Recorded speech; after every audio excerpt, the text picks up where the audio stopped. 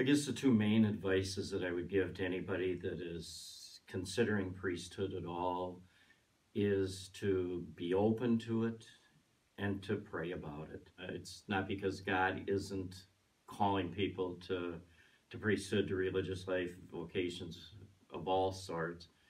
It's, I think, too many times we fail to listen or give God a chance. There's so much noise in our life that we don't hear God's voice.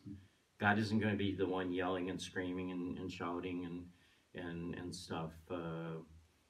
We read in the scripture, the calls of some of the prophets and things, and that tiny whisper.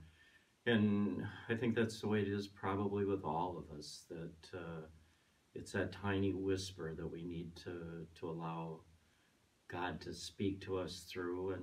And again, the importance of prayer in that regards, that quiet time, that one-on-one with God.